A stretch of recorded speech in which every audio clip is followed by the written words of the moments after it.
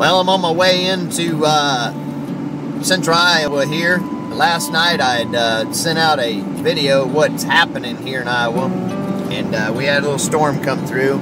I want to show you from not having snow on the ground to driving in a nice blizzard here. Pretty bad on the roads. All the fields are white.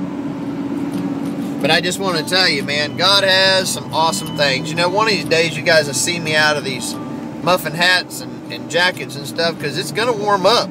I'm just believing. I guess it's just like trials and tribulations in your life. Man, there's sometimes this too shall pass, and this winter is going to pass in Iowa. A little bit different than last year, a little harsher, but God's preparing the people, not only literally but spiritually, because there's going to be a major shift.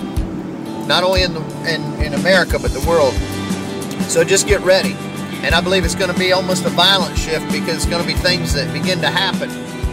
And demonstration of things that have happened or going to happen that hasn't happened in the past. It's going to begin to shake the old thinking, the religious mindset, and all those people that doesn't understand it.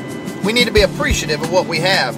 We need to be thankful for those around us. We need to be thankful for our family members. Even when we don't like them and we've disagreed with them, we need to be thankful and give God the praise for it.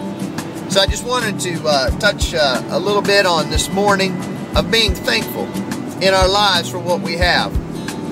Whether I'm in Florida, or whether I'm over in Africa, or whether I'm here in the central northern United States in a snowstorm, it doesn't matter where I am. I'm still thankful for what God has given me. So God bless you.